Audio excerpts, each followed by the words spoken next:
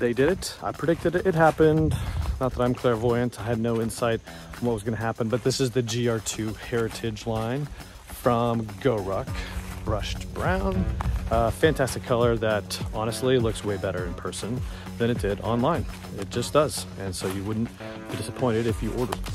This is everything that is the Heritage line. I'm gonna really focus the first part of the video on this GR2 build in waxed canvas. And then we're gonna go into all the colors that I have. And I've got a few.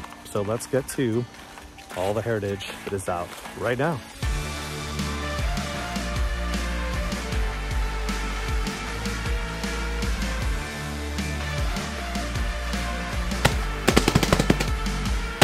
This is Heritage Week. Well, it's really a Heritage update.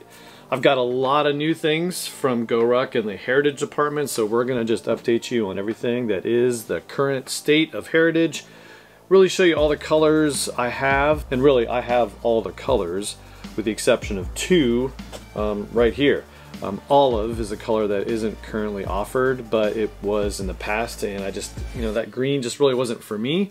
If it's for you, cool. I'm sure that it'll come back at some point, but right now I've got all the other colors, so we're gonna do this in two parts. Part one, the very front part of this video is gonna be all about the latest GR2 Heritage that just came out, and I predicted this would happen, and I'm happy that it has actually happened. So we'll get that off the shelf, we'll pull that out, we'll show you all the details of brushed brown GR2 26 liter, and then part two, and there's a chapter marker down below if you just want to skip to the walkthrough of all the different colors, you can do that.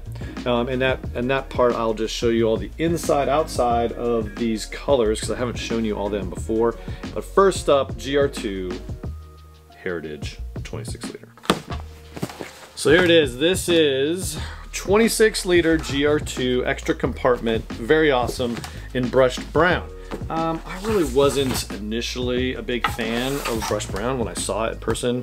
Saw it down at Sandlot Jack's in a GR1 color, or the style, but I just didn't, for whatever reason, it just didn't really look very awesome to me, just not something I would pick. So I got this one, the GR2 size, in this color, because it was first out of the chute, and I kind of wanted, I thought about the slate, but I ended up with this in brushed brown, so, and I'm not disappointed in the color. I actually like it a lot, and it is just a more of a brown, which is what it is, brushed brown. But everything you love about Heritage is in this bag. So what makes a bag Heritage? First of all, waxed canvas. All these bags are made out of the same waxed canvas weight, 10.10. I'm not sure why it's 10.10, not 10.1, but or just 10, but it's this wax canvas, that's the weight of it, and it feels very sufficient. In some of the colors it feels a little thin, but in this brushed brown feels very nice, very awesome.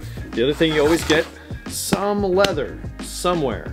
In this case of all the bags, they have a bottom. In this case, it's segmented. You get the leather for the front compartment and the leather base compartment. And again, this main compartment is essentially a GR1, and then they put the other compartment, make it a GR2 compartment, just if you want to memorize it that way, but that's the leather. And then you get a leather handle on the top, which is very nice, feels awesome, and then you get a leather patch. And then the inside, when we go dive inside, you'll see the leather patch on the inside. So that's what makes Heritage. The other thing that makes these all Heritage, and they all include it, as you'll see, even in the bullet and slate, which I covered in a previous video, and we'll get that out here at the end when we show colors, they all have this top pocket, which is awesome. It's not waxed canvas lined, it's got this other material, but it is very awesome, and it's my favorite feature in all the Heritage bags, just because that's the go-to pocket for everything. Sunglasses, AirPods, keys if you rolled that way, but it's just a very convenient and accessible pocket. You don't have to dive in anywhere else, and it's right on top. It's nice, fits underneath the handle, and essentially unused space in most of these bags when it comes to just day-to-day travel modes. So anyway, that's the GR2 Heritage. What makes it GR2? Well, this front compartment is very awesome and waxed canvas everywhere, but it holds not only, this front compartment holds, it's big enough in this 26 liter size to, this is the GR2 size field pocket, so it just fits nicely in there in this compartment size with plenty of room to grow. And then again, you've got this sewn in pocket, not padded, but it is still in that waxed canvas, and then inside you have enough room for a GR1 sized field pocket. This one happens to be the navy waxed canvas. More about the field pockets when we go to all the different ones, but this one's not, I would say, 100% packed out. And this is generally speaking my experience with all the GR2s, is this pocket is very nice, very accessible, makes this more EDC or just very organized if you're going to use it for travel mode, because it has mesh sewn in pockets, at least on the back, and just gives you an area to put stuff, things elevated, camera, some other things you don't want at the bottom that might get damaged. They all fit this GR1 size field pocket if this is not, I would say, 100% full. So it can be a little tight fitting these in there, but as long as it's not 100% packed out, you'll more than likely be able to get this in there.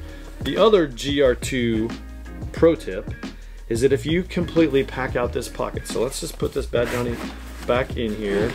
When you fully load out this pocket and you have this thing in this mode, it really limits you to what you can put in this interior top pocket that's on all the GR1, GR2 front flaps. So if you pack out this and you pack out this, you really are going to be challenging yourself when it comes to closing the zipper. So you really have pretty much either half load them or just really dedicate yourself into one of those pockets, because using them both at full capacity with a lot of bulky items just really makes this thing inconvenient to close. So anyway, that's the front inside of the GR2, and they have these side access zippers, which are awesome because it allows you to access your stuff from the sides when you're just out and about. You don't have to go full open to get there. As you'll see on the front, and again, almost identical to a GR1, you have this front area, front pocket, which we've already briefly talked about, wax canvas on the inside, and then this very awesome patch that's just, oh, again, just a total nice feature. All these bags, it's just like, you know, it's like wearing your best comfy clothes. It's just, this is home for me. This has just got a great feel to it. It just makes me happy when I carry these bags, and that's what it should be in all the bags cases.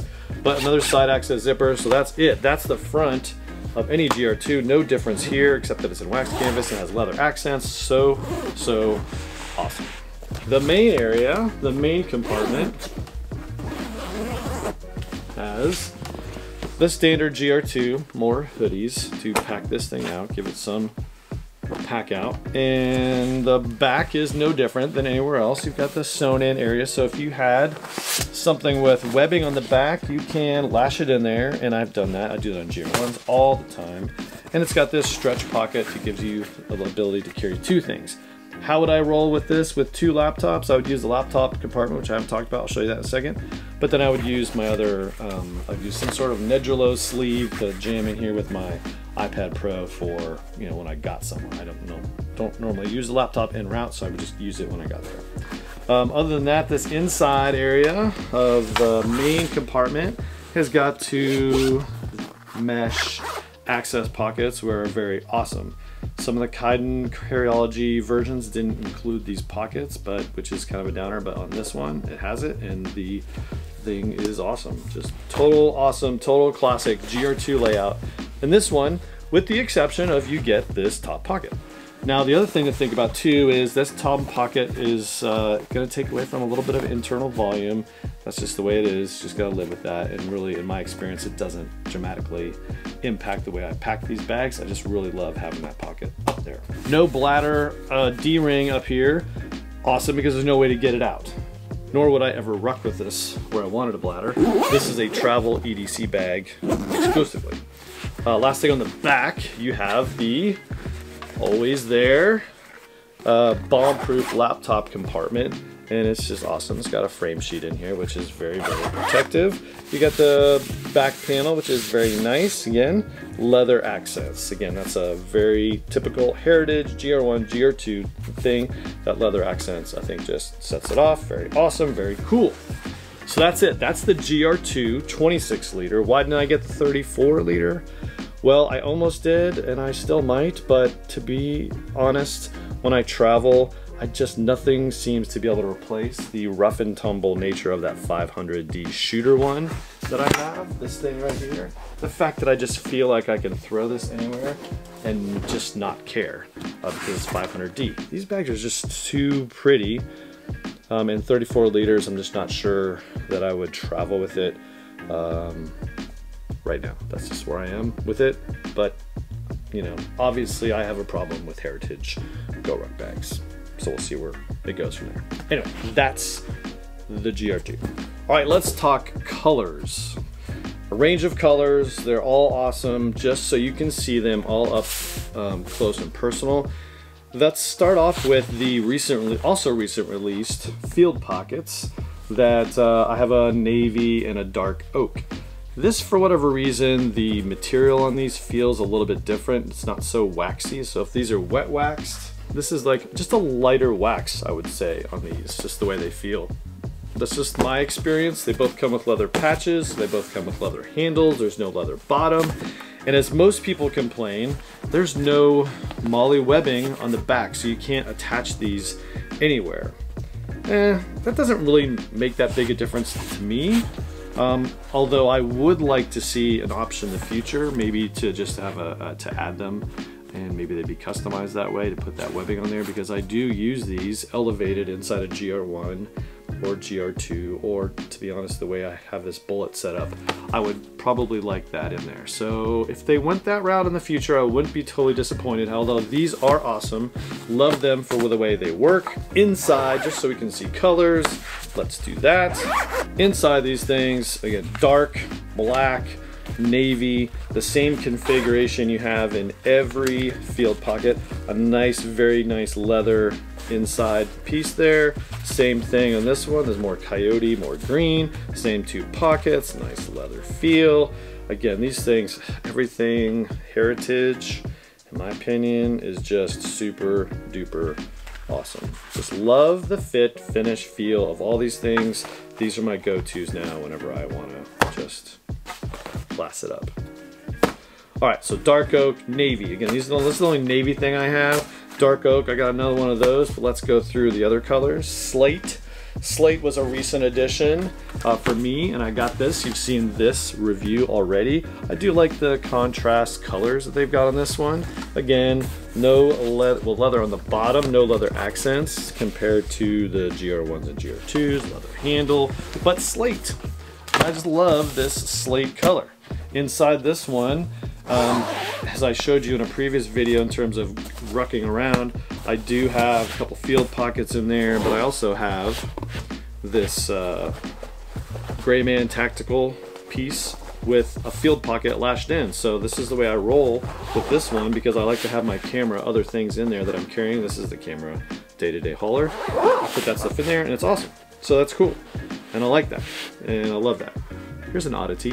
This one actually has a D-ring for a bladder, but there's no way to get it out. So, because there isn't with these Heritage bags, because they have the top pocket. So I'm not really sure what's in there, but just notice that.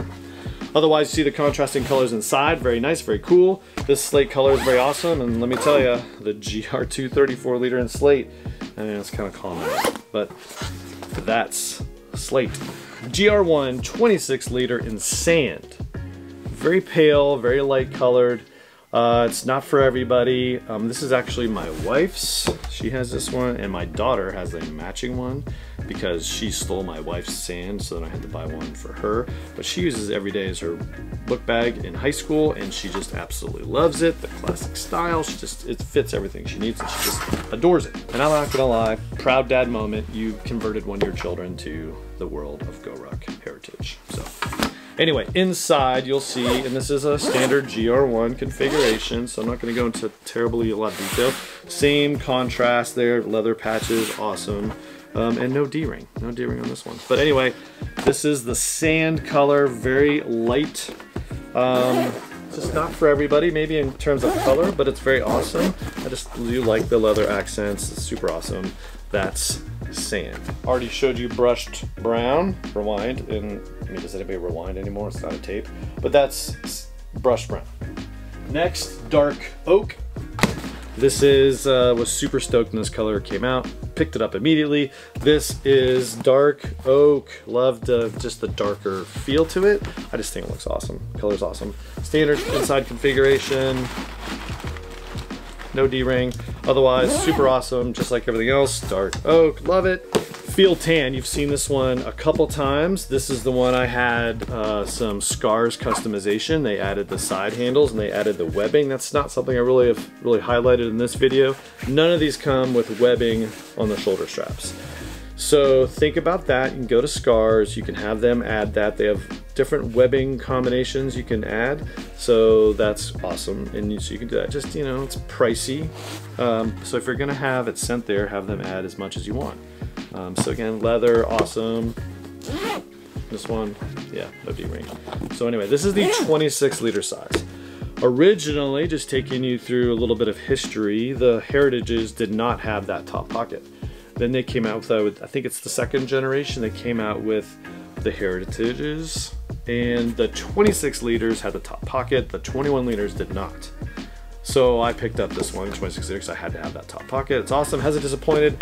And so now I have the way to travel. If it's 21 liters doesn't cut it, I got the 26 liters, so I got both things covered. Plus the fact that I've got handles just adds a little zing and pizzazz to it, so that's cool. Finishing this thing off with classic black. And again, this wasn't initially released. They came out with all these other cool colors. Black was a little bit behind, but then now they have black. You know, black leather on the bottom, black leather on the top, black leather accents on the back. And it's just awesome. Classic, do anything. Just love this bag for everything that it does. And the fact that when it got re-released, because originally the black Heritage did not have this top pocket either. This one has the top pocket. It's just awesome, great feel. Love waxed canvas. I did actually put this head to head with my Dyneema GRX-C1, and I was gonna potentially travel with this all the time. But where I ended up with it is that Dyneema bag is just so, that fabric is so bomb-proof, bulletproof, that I just think that's gonna be a better wearing bag. Yeah, the patina would show on this one. It would have more character as it went on, but at the end of the day, I just think that Dyneema bag is just built like a tank and better for rough and tumble travel, a lot like my 500D GR2 is. So anyway, that's me, you do you. But the waxed canvas feel of these bags is just always fantastic. Wrapping up the Heritage department, we have kit bags, and they only come in two colors right now, dark oak and field tan, both awesome, both fantastic. Not a ton of leather on this. There's no leather bottom, which is great because this is the bag that you just throw everywhere in the back of the truck. You name it. Totally awesome, totally nice feel. The inside has a leather patch along the inside interior pocket.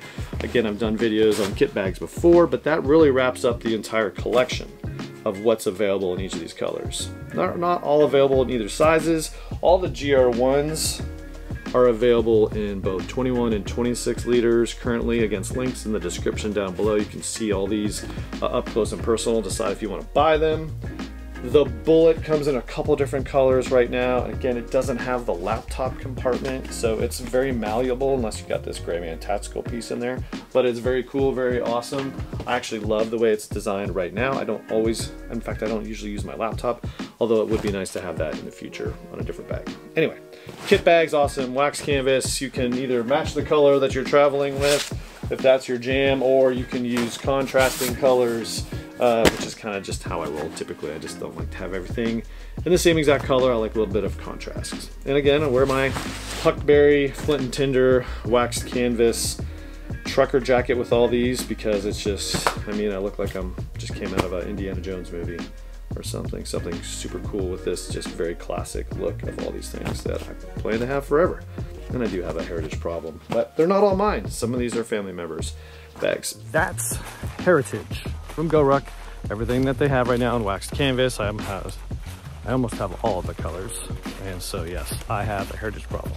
And so there you go, GR2s and all the other colors. If you like this video, give it a thumbs up. It helps people find these videos. And if you liked it and found value, other people might as well. You can also help by subscribing and sending these links to other people if you want. In the meantime, we're gonna continue to enjoy the outdoors. See ya. It wasn't too bad. New design. All right, so that's it. That's what I think of the Heritage line from GR2.